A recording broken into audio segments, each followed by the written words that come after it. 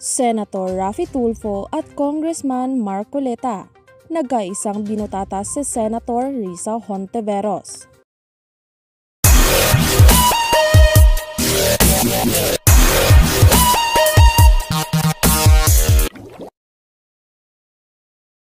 Kung bago ka pa lang dito sa YouTube channel ko, please like the video and subscribe at i-click ang notification bell para mas magiging updated ka sa susunod na mga video. Senator Risahontiveros, binutata ni Senator Raffy matapos ang walang tigil na korupsyon patungkol sa PhilHealth na pinangungunahan ni Senator Risahontiveros.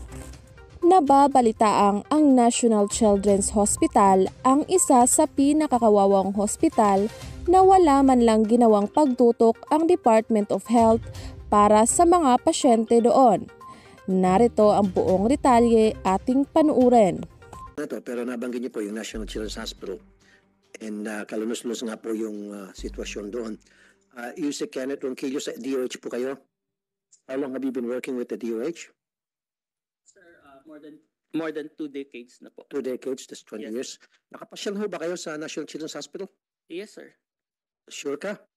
Yes, sir, because When was as we conduct meetings at the National Children's Conduct Hospital. meetings. So, What kind of meetings is it? Saan ka banda doon sa NCH pagpupunta? Saan banda ka doon pupunta? well, these are meetings of the DOH na nako-conduct po kuminsan sa National Children's Hospital. Which floor? First, second, third? Anong floor doon? At anong pati doon sa NCH? Sa office of the director, sir. Office of the director. And then Yes. after the meeting, ano pong ginagawa ninyo doon? Kasi po, I'll make it short na. I'm going to make it short. Yes, sir. Ayon po sa mga taga-NCH, simula po nang itinatag yung NCH, may isang kaluluwa daw po ng taga-DOH, opisyal ng DOH, wala raw pong dumalaw doon para tingnan yung sitwasyon nila. Hindi naman po siguro magsisinungaling yung mga opisyal doon, ano? I don't think that they will lie to me na buti ka pa po napunta rito. Pero grabe, no? isang opisyal ng DOH, wala mong pong pumasyal dito para tingnan yung kalunos-lunos na kalagayan namin dito, kalunos-lunos na kalagayan ng mga pasyente rito. Di ba? So, 2 decades, sir, I don't know if you're lying or not, but anyway, pumunta man ho kayo doon. Lanang inyong DOH secretary, try to visit that facility. Kawawa po yun. And then siguro pag nag-visit kayo, doon sir, makikita nyo na talagang yung needs ng ospital na yun ng mga bata nandoon at kung paano po ma-address yung mga pangailangan nila. Okay, sir? Yes, sir, of course po. Pangalawa, sir, yung sa telemedicine. Okay, man nila pinag-usapan ng telemedicine. Marami kasi sa mga OFWs nagreklamo sa akin na bakit kami inuobliga na magbayad ng premium sa PhilHealth. Now, Senator JV sent me with this document, and I think this document comes from you. Tama? Now, this contradicts dun sa mga reklamo ng mga OFWs na hindi rin nila pinapakinabangan. Napapakinabangan yung PhilHealth premium na binabayaran nila. Kasi, example, 2021, 210 million ang totally collected premiums from the OFWs. Tama? And then the claims paid for that particular year was 1.42 billion. So, ibig sabihin, talagang sobra-sobrang pakinabang ng mga OFWs. Grabe. Right? And then same on 2020, 340 million, and the claims paid 1.36 billion. Is this accurate record? And then it goes on and on. Pataas na noong 2019, 1 million ang nakolekta. Millions to, right? Not billions. Yes, sir. 1.2 million. Billion. Sorry. Okay. 1.2 billion and then 2.7 billion ang claims paid. So lumilitaw na talagang sulit na sulit. Ano po? Mas malaki pa yung nababayan ng claims versus sa premiums collected. So, bakit po ang dami pa rin mga OFWs nagreklamo na wala kaming pakinabang dyan, bayad kami ng bayad, bakit pa saan yung bayad namin? So, hindi po tumutugma. Maliban na lamang kung ito ay tumutugma doon sa kumalat na mga balita noon na marami sa mga clinics at mga doktor nagpa-file ng mga bogus claims. Ano po sa palagay nyo, Yusek? Senator Tulfo, may defer that to PhilHealth kasi galing po sa PhilHealth. Probably newly the president of PhilHealth, Emmanuel Ledesma, can answer. Alam ko kaka-assume nyo lang, but siguro anybody from PhilHealth can answer. I will answer, Your Honor. Thank you, Your Honor, Your Honors. My answer would be human nature kasi po, people are always hoping for more. You know? I think generally, regardless of your status in life, very few are really satisfied. No? Palaging sana mas mataas, sana mas marami. No? So I think I will answer your question by looking at the facts. No? And Okay, so sir, may I interrupt just a minute? Just a second. yes, sir. Hoping for more, hindi kontento yung ibang tao. So, ibig mong sabihin, sakim at greedy ang mga OFWs natin? Is that what you mean? Hindi po. I was saying, Your So, Honor. please don't use those words. Nakaka-offend po na hindi Yan. kontento. Kasi that's tantamount to saying na people are greedy and sakim in Tagalog. I What's apologize. your support, sir? I apologize for the comment, Your Honor. Thank you, sir. What I wanted to highlight, Your Honor, is I feel that I will have to disagree with the OFWs Okay, because you can use that word, pero wag yung hindi makontento. Okay? yes po. Kasi if sinabi mo hindi makontento, ang kasunod niyan, ang definition niyan ay sakim. Yes po. Kasi yung mga tao hindi makontento, sakim ang tawag doon sa atin sa Tagalog. Ano po? So, in English is greedy. Huwag niyo pong bigyan ng that kind of image yung ating mga OFW especially. Okay po. Again, my apologies, Thank you Your po, Honor. sir. Thank you po. So I would like to use the chart which your good honor mentioned earlier, Mr. Chair, wherein it clearly shows for the year 2021, the premiums collected was 0.21 or 210 million, Mhm. but the claims paid was 1.42 billion. Okay? So I think if we just base this on the chart, and this is a understanding is a very accurate chart. Okay? It shows po that it clearly shows po na nagbe-benefit po yung mga tao Exactly. So they benefit a lot. sa claims ng PhilHealth po. So, And did they benefit more versus doon sa kanilang nababayarang premium? Okay, contributions. Okay? yes po. And I'd like to say much more kasi if you look at Much more. yung multiplier, ang laki po, Your Ano? Honor. Yes. Oo nga, no? Okay. So again po, Mhm. and again, you know, sorry for the language, but I feel from our end, from PhilHealth's end, no, we are doing our part in serving the Pero siguro, Mr. Ledesma, para maklarify kay Sen. Raffy, yung i-detalye na natin, yung claims paid, sino po ang kumukuha nito? Kasi OFW, sabi niya, nandun sila sa labas eh. Yes. So ito bang claims paid are members of the family who are still here? I-clarify niya na lang po. Kasi po lahat ng members ng PhilHealth 100% po, no. So kunyari may nagko-contribute, kung may mga anak, may mga pamilya. Excuse me, sir. Can you just answer the question of the chair? Sino nagbe-benefit dito sa 1.42? Let's talk, we're talking about the 2021 year na premiums paid by the OFWs 210 million and then 1.42 billion claims paid. Sino po yung nag-benefit doon? Yun po ang tanong ni Mr. Chair. Yun sana ang tanong ko eh. Naunahan niya ako. Pakisagot lang po. Yes po. Yeah. Sino po yung mga nag-benefit dito sa claims paid? Po, if I can just be given a few seconds, no. I will give you the breakdown po, no. So for Hindi sir eh, pakisagot lang po. Doon sa 1.42 billion na claims paid ng 2021 para sa mga OFWs. Yeah. Sino po nag-benefit doon? Mga OFWs ba o or their families po. or their families? Yes po. You understand the question po? I'm just getting the exact. Pakibigay lang po yung percentage, siguro po. Yes po. I'm just getting the exact figures po. Sorry because I don't have it on top of mind po. No. It's already here po. You know what sir, the answer? The possible answer for me? Family. Kasi hindi mo na tingnan yung records mo. Kasi nga, the OFW will not benefit, the OFW themselves will not benefit because they're out of the country. Yeah. Yes po. The right answer doon sana sir, is the family, the anak, the asawa, etc. Yeah. You don't have to look at your records. Most likely po, I was going to say, sorry Your Honor, most likely po it's the families. Exactly. But along with that po, if I may add po, since the families of the OFWs benefit, I think po it's also tantamount or it's close to the OFW benefiting kasi yung pamilya po nila. No, sir. No, sir. Again, wrong choice of words. The beneficiary are the members of the family who are here, right? Yes, Doon na naibayad yung claims. Doon sa pagpapacheck up, pagpapagamot ng mga families na dito. Never na makikinabang dito ang mga OFWs. Tama? Because nandun sila eh. Hindi inorin mo doon eh.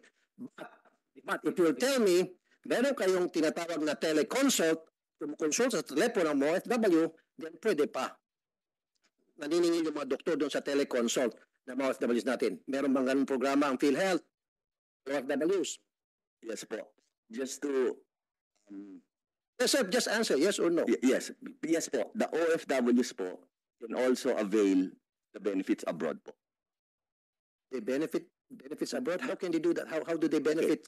Okay, if I can explain po, How can they claim benefits abroad yes po. from PhilHealth? I had just joined PhilHealth. I know for a fact that they can avail. For the details po on how they can avail po, if I can ask my COO attorney. Please, anybody can answer kasi Thank you, we sir. understand you just assume. Yeah. So anybody from PhilHealth who is more versed dun sa program can answer para maano niyo yung query ni Senator. Thank you, Your Honor. Attorney Eli Santos. Mr. Chairperson, good morning, Honorable Senator Raffy Tulfo. Good morning, sir. Sir, if an OFW is confined in a hospital abroad, he or she can claim, that OFW can claim for reimbursement for the hospital expenses here in the Philippines. All that is needed, all that are needed are the documents pertaining to the hospitalization of that OFW, Mr. Chairperson, Honorable Senator Raffy Tulfo. So, ilan na po sa mga OFWs ang nag-claim ng reimbursement? Do you have those records? Mr. Chairperson, if I may. Sige po, at magkano na po yung na-reimburse? Yung ba mga dokumento na yun ay legit? O, tulad na kapapabalita, bogus, may mga claims na bogus na i-file, binabayaran yung mga bogus claims, kaya nga muntik na malugi yung PhilHealth. So, please answer, sir. Attorney, sir. Honorable Chairperson, Honorable Senator Raffy Tulfo, sir. At present, sir, we do not have the data. Why not? You came here unprepared. You're a lawyer. You should be prepared. Yes, sir. But we will submit the required data, the breakdown, sir, of how many of the OFWs submitted their claims for reimbursement here in the Philippines. I need that record. Yes, sir. We will provide the data, sir. Yes, Attorney, please provide this committee so we can also provide Sen. Raffy. Lahat na nag-reimburse, nag-claim at yung nabayaran. Yes, sir. We will provide that, sir. I'll tell you this, attorney. Maybe you don't know this. Yes, sir. Okay. Pag yung OFW natin nagkasakit doon sa, let's say, sa Saudi, yung amo nila, pinapagamot sila. Pinapa-hospital sila. And then pag uwi ng bahay, okay na sila. Ngayon, sasabihin mo sa akin na this OFW na pinagamot ng kanyang amo, na binayaran ng kanyang amo ng libre, ni-reimburse nyo? Kasi kadalasan ganun po, sir, 99.9%, ganun po yung nangyari, na yung amo nila ang nagbabayad sa ospital. Amo nila ang nagpapagamot sa kanila ng libre. But there are times na yung amo nila, sinisingil sila. O yung amo nila, pinapabayaan sila. Pero that's only a fraction of the numbers of OFWs na nagkakasakit. Mostly, yung amo nila ang nagpapagamot and then libre. Kaya nga po, kung libre yon, nagpapa-reimburse ba sila sa inyo? And I need those records. And I need to know. Gusto ko makita yung sino pong, kung meron man, gusto makita yung mga pangalan na nagpapa-reimburse at pumipirma para pwede kong isa-isang tawagan at puntahan para masiguro talagang sila ngayon at hindi po bogus yung claim. Wala po talaga kayong kawala kay Senator Raffy Tulfo, no? Ang matindi pa po dito kay Senator Raffy, ano po yan, yung sinasabi niya gagawin niya kasi kaya niya. Kung kailangan tawagin niya isa-isa yon at kung kahit isa lang ang nagsabi na hindi totoo yan na may kinlaim kami, ang laki ng problema niyo dyan. Attorney, sir. Mr. Chairperson, Honorable Senator Tulfo, sir, we commit to provide the data, sir, to this committee as soon as possible, sir.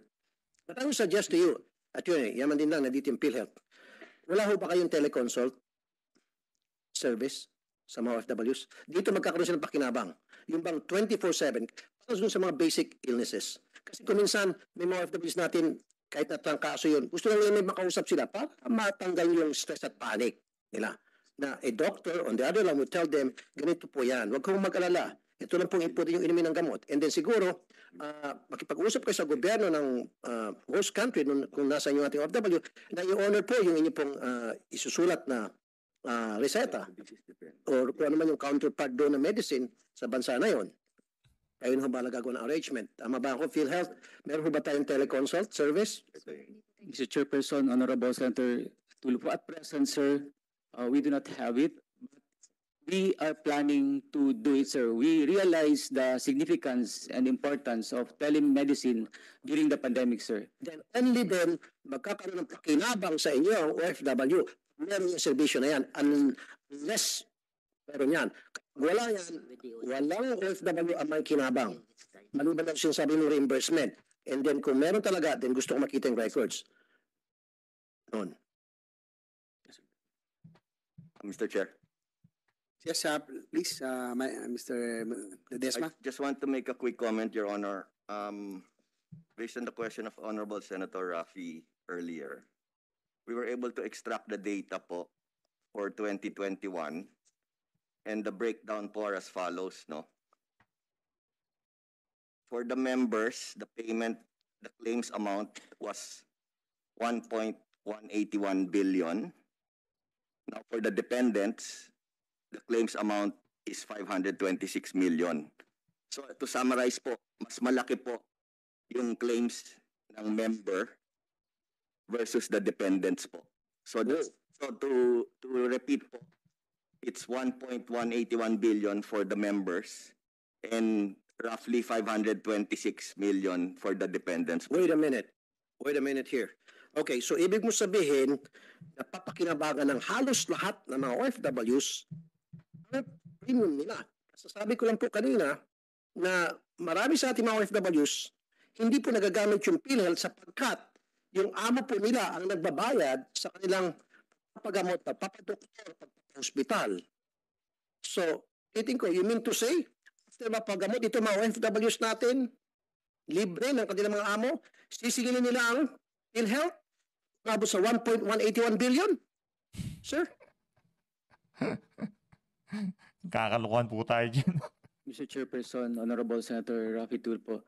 Sir, the data shows in general the reimbursed amount in terms for the dependents and the members. No, sir. Let's just talk about, sinabi kasi ni Mr. Ledesma na yung claims paid sa member, meaning doon sa OFW na nagbabayad ng premium, ay umabot sa 1.181 billion. Mas malaki pa kaysa doon sa relatives. Pero kung sasabihin nyo mas malaki yung dependents kaysa OFWs, mas kapanipaniwala. This record, ba kayo? Yung pagtingin nyo, tingnan nyo ulit. Magsalamin kayo, sir. Kasi kung tama yung sinasabi nyo, then pasang kilay ng mga OFWs natin. Bakit? Umabot sa 1.181 billion yung claims nila. Samantalang, pag ginagamot sila doon sa Saudi, Kuwait, kung saan man lugar na yun, hindi na magpapayad. Libre. Wala pa ako narinig na OFW natin na pagbalik dito sa Pilipinas, sila ay nagkiklaim for reimbursement. I haven't heard of that. I have still to hear about that kind of statement from you, Attorney Santos, sir. Mr. Chairperson, Honorable Senator Raffy Tulfo, sir. Sir, the data presented earlier by our President and CEO pertains in general to the amount reimbursed to members and dependents.